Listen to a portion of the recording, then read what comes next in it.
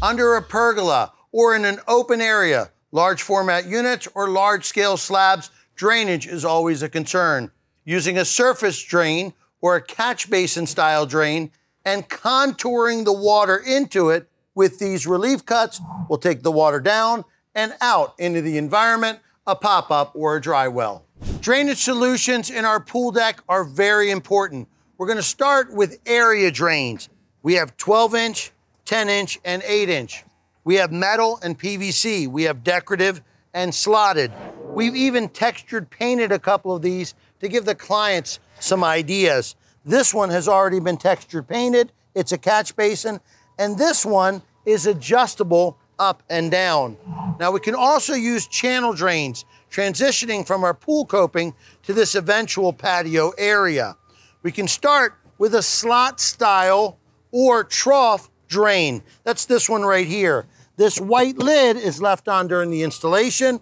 We put some protective tape just to keep debris out of it.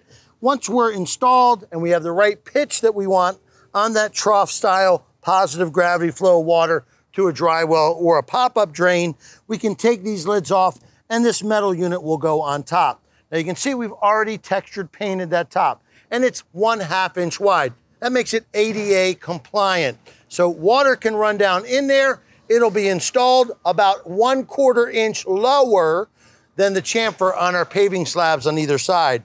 We also have 1, 3, and 5-inch options. The 1, well, they require a lot of maintenance, not my favorite. This 3-inch has a nice decorative cover. I like that. This 5-inch unit has already been textured painted and protected for installation. We'll see if that's the one that we're gonna use. This one is very attractive with a slotted style top. We've already painted it in the gray nickel color. You can see the PVC pipes for positive flow water out into the reservoir under our permeable pavement, a dry well, or a pop-up drain. Now the pitch from our coping to that drain will be 1/4 inch per foot. And you can see that in this 4-foot area, we have 1 inch of fall to our drain.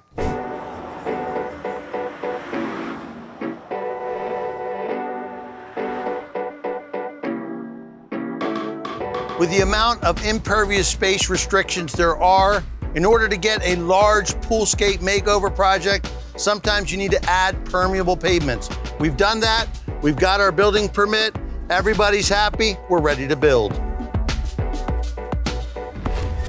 Drainage redundancies are a citywide mandate due to recent flooding. With the municipal engineer's written authorization, our contractor has modified the cross-section of our segmental permeable pavement. Our units here are our Mika pavers in Onyx black. We'll start with the scarification of the subgrade. Scarifying it opens up the surface, increases the amount of area water can infiltrate into. We'll amend that clay subgrade with a number 8 stone. It's a 1/4 inch clean stone. It will catch first flush debris before it clogs our soil. On top of that, we'll use our GF5 woven geotextile by Alliance. Gives us strength and soil separation characteristics. Our base is gonna be an ASTM number 57's 1/4 inch, 1/2 inch clean stone, about 4 inches thick. Because this area mirrors the area on our vehicular traffic application, we're gonna use the 30/30 biaxial grid from Alliance intermittently to give it strength. Do we need it in this pool deck? Not necessarily, but we're keeping it the same throughout our installation. On top of that, have an exfiltration pipe, a PVC pipe, holes down 4 inches, completely encapsulated with 4 inches of clean stone. Water will bypass in a major rain event, will infiltrate into the soil. If it were to back up, it will get into that pipe, into a dry well right in this planting area. On top of that, we'll put another 4 inches of clean stone. Very little compactive effort is needed on that material. Because of the range of particles of our base and bedding layer, we chose a GF 4.4 non-woven geotextile to separate them. That will resist any migration of our bedding layer into our base. We're doing that in all our vehicular traffic applications and here under pedestrian traffic load. Our bedding layer, again, is ASTM number 8. It's a 1/4 inch clean, less than 5% passing the 200 sieve, 90% fractured face.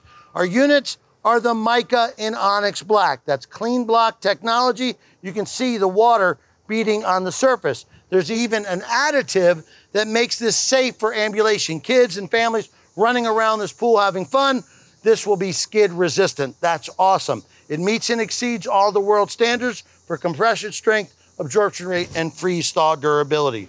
Once that's done, we'll be able to install our edge restraint. We can use an extreme edge, poly-modified fiber reinforced edging. That's probably what we'll use against this bedding area, or a hybrid edge with hybrid wedge-shaped spikes on this side, just to restrain the units until our pair of slabs come in. Our joint fill will be the Alliance Aqua Rock. It's an ASTM number 9 stone. We're gonna fill those joints, consolidate the joint fill with a roller compactor from Bartell Global.